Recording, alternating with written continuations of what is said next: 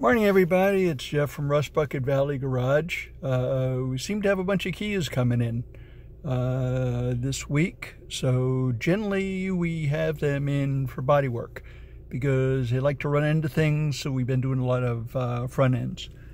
But we have a check engine light on right here.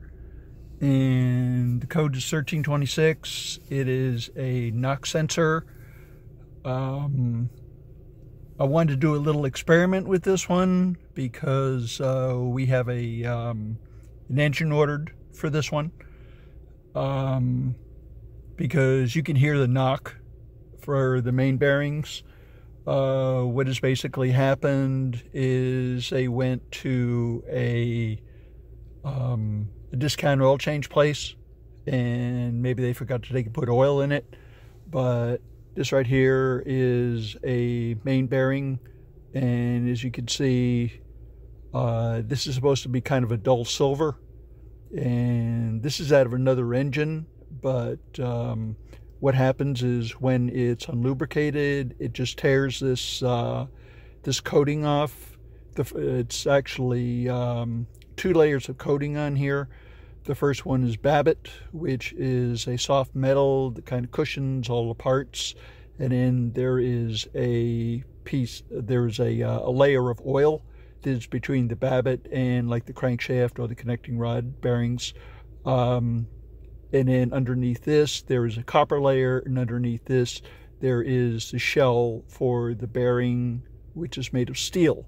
Okay, and what it has done, it has torn off the Babbitt layer and is into the copper layer, and that's the reason it's rattling so much.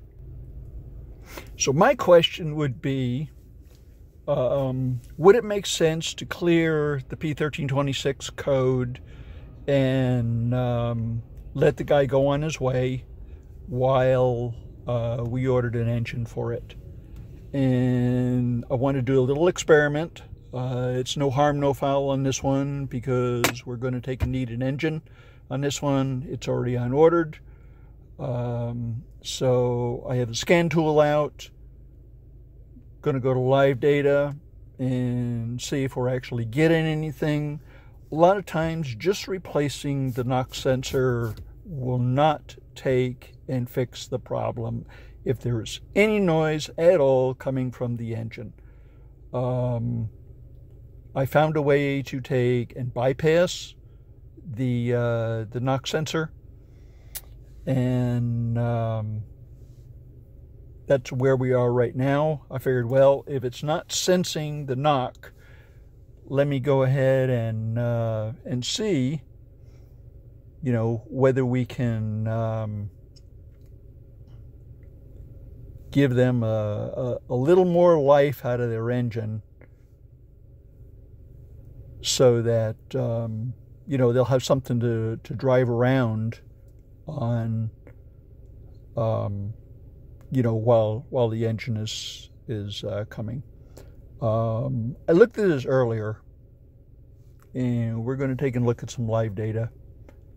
And if you take and look here, this is the live data that the knock sensor is actually sensing. Okay, so it's knocking pretty bad. Cylinder 2 and cylinder 3 are especially bad. 1 and 4, not so much. So I figured, well, okay, the amplitude of the signal is not that bad. If I went ahead and reset this, which I did, I reset the knock sensor code. And what is going to be the result? Is it going to be usable when I reset that? So what I did is went ahead and reset it, and then looked at the live data, and then what that does is it takes it out of limp mode, and right now generally when it's in limp mode, it takes in limits your RPM to about 2,000 RPM.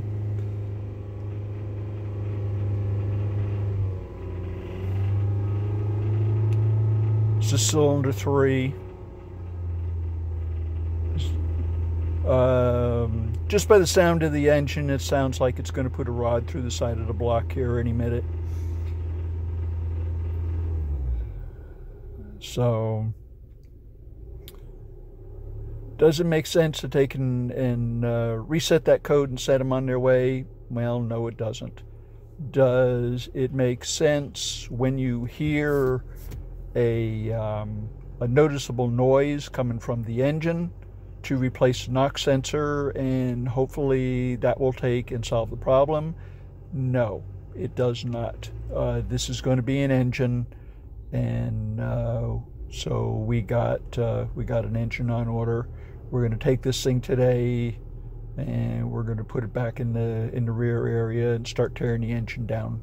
So sorry to have to give the customer the bad news. It is not a $65 knock sensor, but it is actually an engine.